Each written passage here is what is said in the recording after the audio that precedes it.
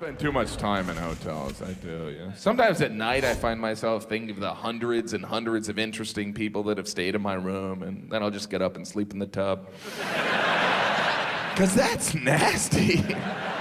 You couldn't give away a used mattress, but we'll pay $100 to sleep on one for a night.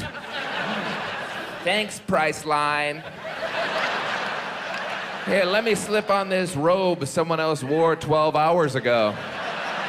Ah, luxury. The amount of denial we embrace when we stay in a hotel is staggering.